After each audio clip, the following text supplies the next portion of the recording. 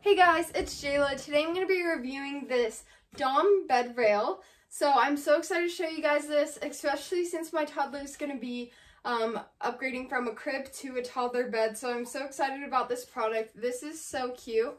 It has this rainbow pastel effect to it. So it's very simple, as the cutest little design.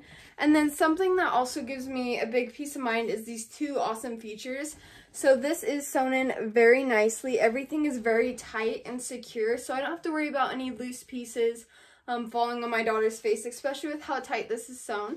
And then it has this very nice breathable mesh, so if my toddler does roll over in the middle of the night, I don't have to be worried about her face being in this fabric up here.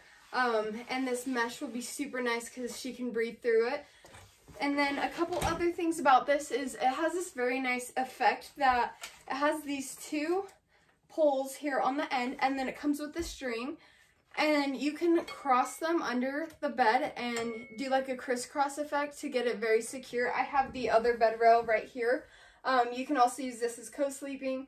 So if you're co-sleeping with your baby and you're worried about them rolling off the bed, you can put this on. I have a higher bed because I have two mattresses on here, so this would be perfect for like a one mattress if you are co-sleeping. And then, like I said, if you want to secure it even more, you can just crisscross both of these connectors here, and then you can also tighten this or loosen it depending on what size the bed is.